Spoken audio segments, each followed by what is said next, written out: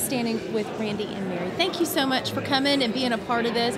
This American exhibit's, well, we've got the currents in here, and it's so much fun to see some of the new up-and-comers and have them paired with the people that really inspired them.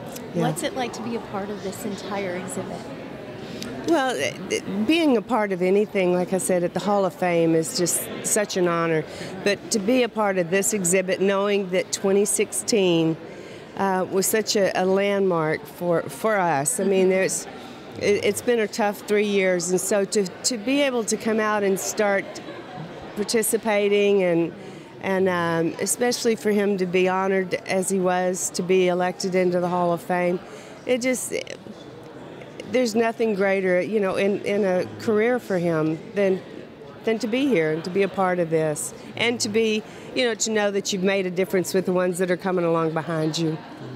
That's awful special. You know what, there's so many people that your career has touched. I know that's not why you did it, but does it surprise you at all?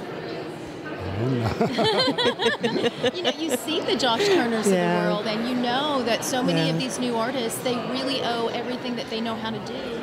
Yeah, so many of them do pay homage to him, and it just tickles me to death every time I hear one of them speak of Randy and the difference he made, and you know why they do what they do.